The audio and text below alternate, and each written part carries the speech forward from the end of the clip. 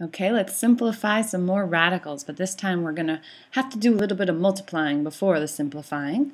So let me just remind you of a property, and that is that the square root of a times the square root of b equals the square root of a times b.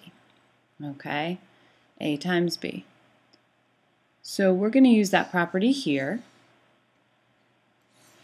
So that means that the square root of 3 times the square root of 15 is the square root of 3 times 15, and 3 times 15 is 45.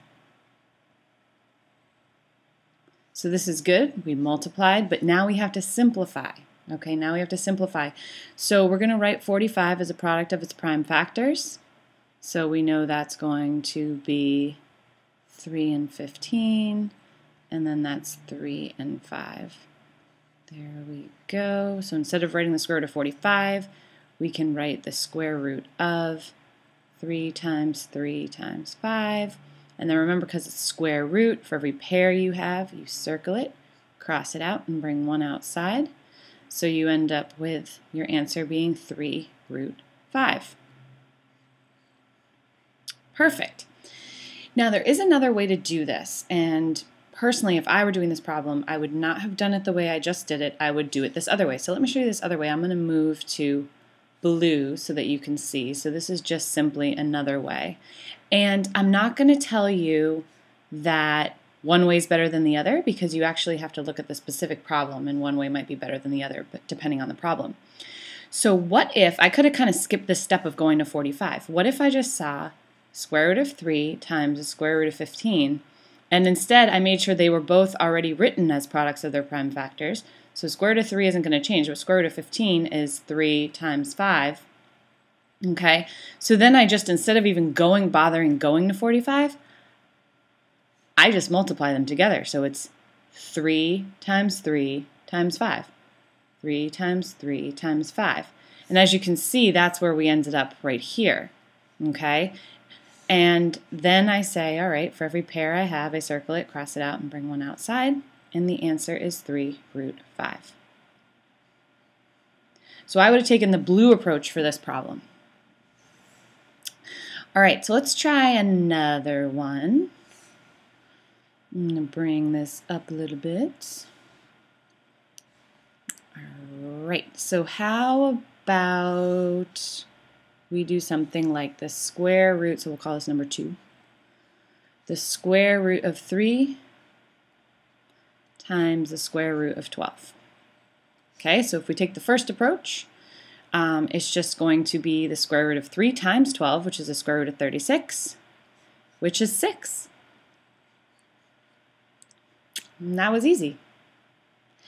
So now let's think about, what if I had taken that second approach, the approach I took in blue on the previous problem, and instead I had said, okay, I have the square root of 3, times the square root of 12, and I know the square root of 3 is already written as a product of its prime factors because 3 is prime, and then 12 I could write it as 2 times 2 times 3. So then if I combine them all, okay, I end up with 2 times 2, the two 2's from here, and then 3 times 3.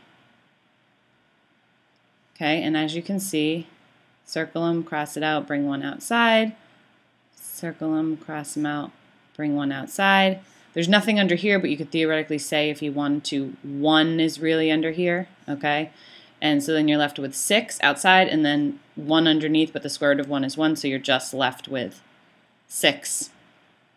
Now, as you can see in this case, the blue way, the second way I did it, took a lot longer than the first way. So this is why I said you have to really kind of look at the problem, and you might not just decide based on what the problem is, oh, I want to do it this way, or oh, I want to do it that way. Now let me stress to you, if you choose the longer way, it is totally okay. It doesn't matter. Both of the ways are going to get you to the right answer. So maybe you're going to say, well, I'm not going to decide based on the problem. I'm going to do the way that makes the most sense to me. And there is nothing wrong with that. As long as you get to the right answer, it doesn't matter which approach, as long as you didn't break any math rules. Okay, so let's try one more example. So I'm going to move this up. Perfect. And us go back to black here. And how about this, number 3? So this is going to be the square root of 8 times the square root of 24. Now, to be honest, I don't know what 8 times 24 is off the top of my head, okay? So some of you might, and that's great, but I don't. So I'm going to use a calculator, and I'm going to end up with it being the square root of 192, okay? So now what I'm going to do is I'm going to write 192 as a product of its prime factors. So again, I always said I just do 2. If it's even, I just always divide by 2 because for me, it works best for me. Some of you might be able to know what factors are. So then 96 is divisible by 2. It's 2 and 48. And then 48 is 2 and 24. And then that's 2 and 12. And then that's 2 and 6. And then that's 2 and 3. So these are the factors. Boom. So the square root of 192 can be written as, how many 2's do I have? 1, 2, 3, 4, 5, 6 2's. 2 times 2 times 2 times 2 times 2 times 2. And then a 3. Okay? So I'm looking for pairs. So for each pair I have, so it's 2. Uh-oh, I'm running out of room here. Another 2. Oh no. And one more 2. Uh-oh. I hope you can see that. So it's 3 2's out here. I should have left more room there. Okay, so 2 times 2 times 2 is 8. And it becomes 8 root 3. Okay. Perfect. Now, this is a case where I think the second way makes more sense.